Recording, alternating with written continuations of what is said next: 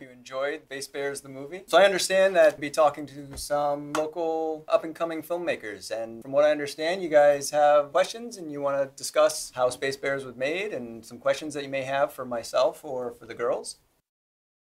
Thank you, Mike, Madison, and Camryn, for your movie and coming to the studio so we can ask questions. We would like to start the questions about developing the story for the movie.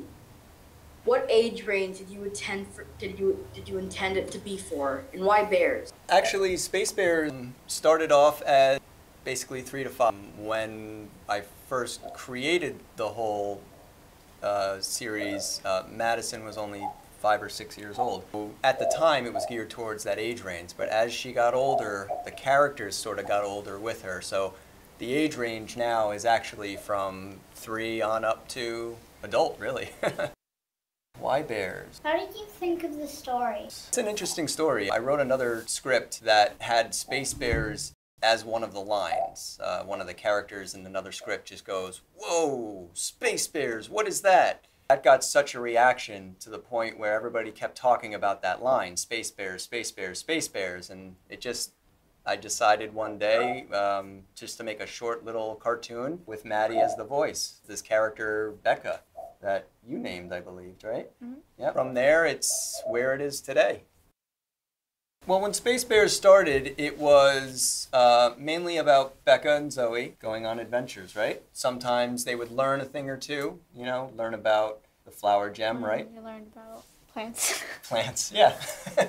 Yeah, so they were a little bit more educational, you know. For example, the flower gem, they learn about what goes into making flowers grow and things like that. The lava gem learns about volcanoes. When we got to this point, wanted to tell more of a story as an adventure, or more of a less educational, more of a kind of a sit back and watch kind of thing.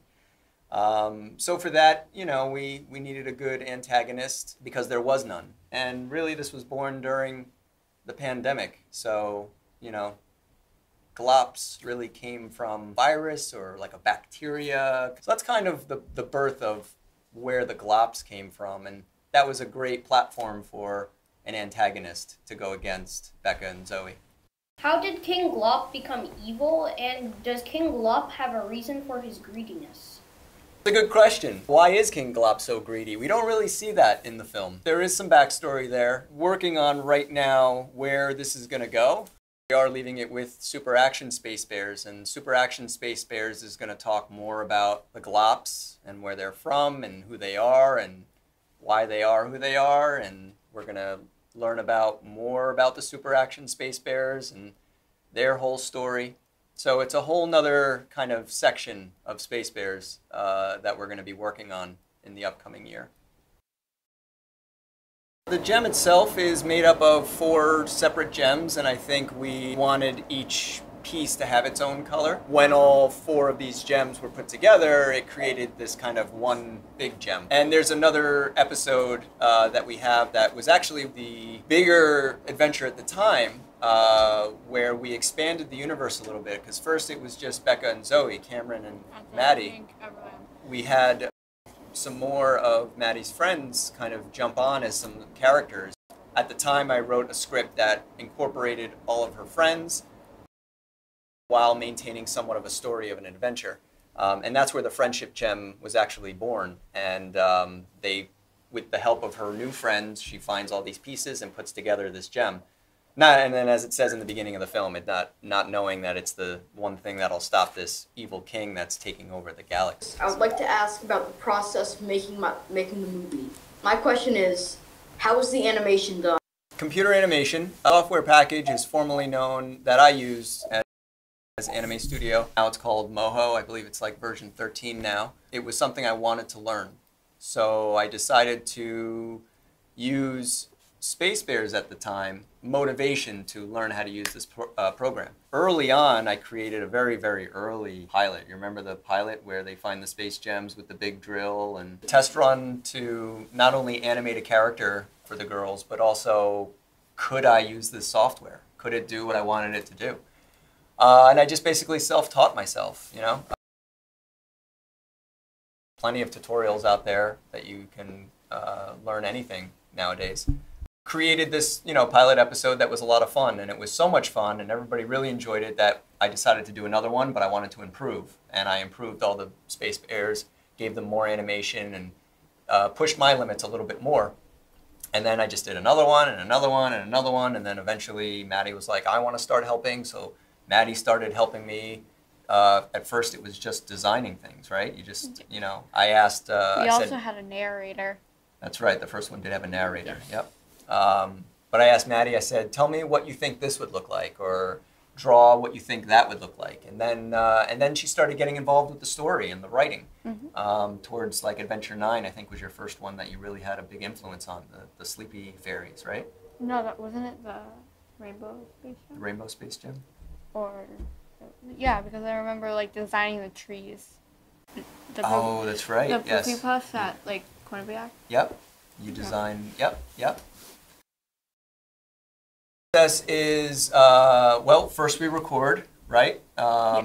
No, first we write it. First we write it, but the process is we record all the voices. Camryn and Maddie and all of her friends and some of the other talent, they come down and we give them the script and we record the lines, line by line. And I then take those lines and animate to the lines. And sometimes I use the performance of how they actually deliver the line and work that into the animation of the character. But it's a lot of fun. I mean, if you're into animation and you love cartoons and making cartoons, it's a lot of fun to take these voices and put faces to them and bring these characters to life. So it's a lot of fun. Great question. It's frame by frame. That's why I love Erica, the robot, so much, because you don't have to move her mouth. There's no lip syncing going on. I just have to animate her head. Space Cubs, meet our new robot computer friend, Erica. She can scan space gems and tell us all about them. She's not moving. Is she sleeping?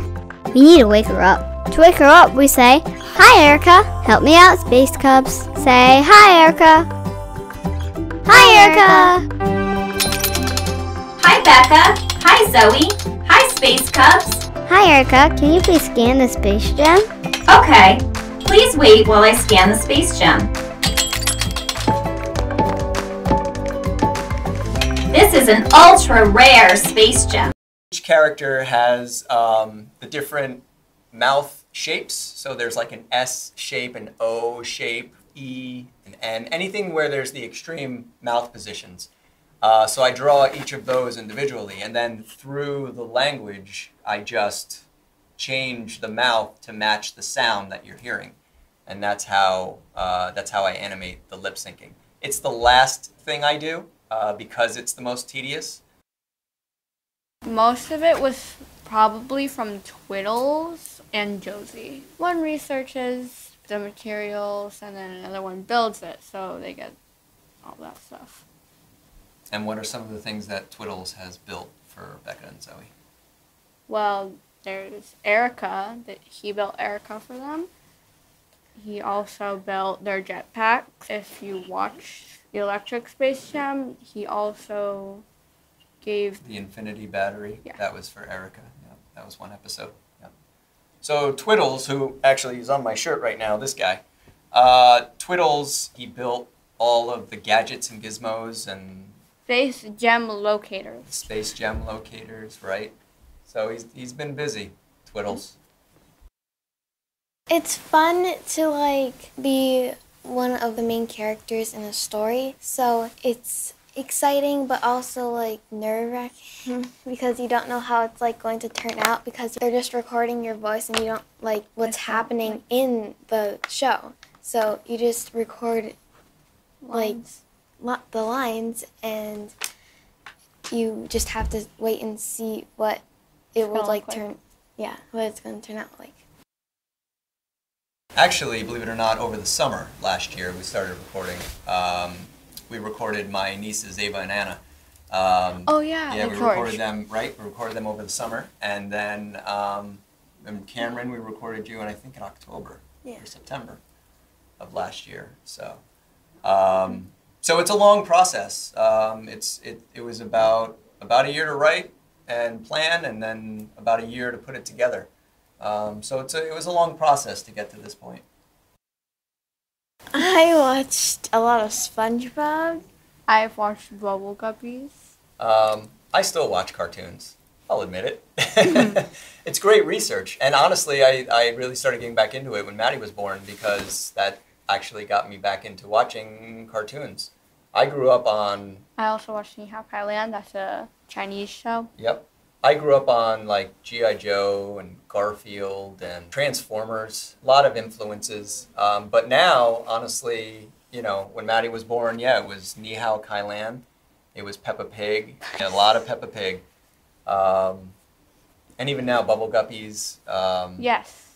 And what's the other one? Paw Patrol? Yeah. Yeah, there's a lot of Paw Patrol. But the great thing about these cartoons is, you know, it's written for all ages. It's written for kids and it's written for adults. So it not only keeps the kids entertained, but it also has a little something for the adults. And I think that's why we watch those a lot, is because it influences how we kind of drive the story and some of the fun one-liners in there, especially Camryn's character, Zoe. her one-liners that come out. Sup. Sup. This is a solar space gem and is very common. Common means they're easy to find. Yep. I really liked the part in the cave where the two bears were running away. Yes. They defeated all the Glops with Jinx. The Jinx, the double Jinx, triple Jinx.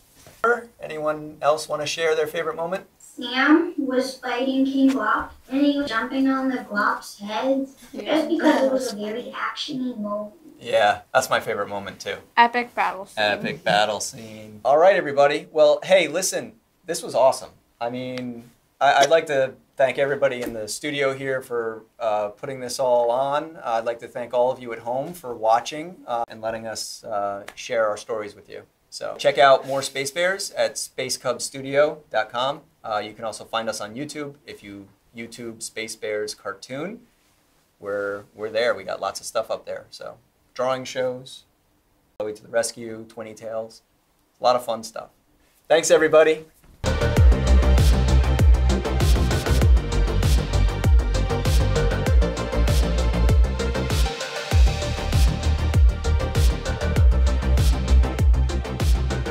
What happened to the yellow bear that was waiting for the water? Maddie and I are working on another series that's geared more towards the younger crowd. My youngest daughter, Juliana, is going to be voicing her own Space Bear. That's going to be featured in a new show that we're working on called Space Bear Friends. And that's going to be more of a learning, educational-based series that we're going to be writing. So a lot more of, you know, shapes, numbers, and different things. The alphabet. Yep, the alphabet, specials, science, math, drawing, right? There's going to be a lot of special guests on the show. Hi, I'm Becca. Hi, I'm Zoe. And you're watching Space Bears on WPAA-TV.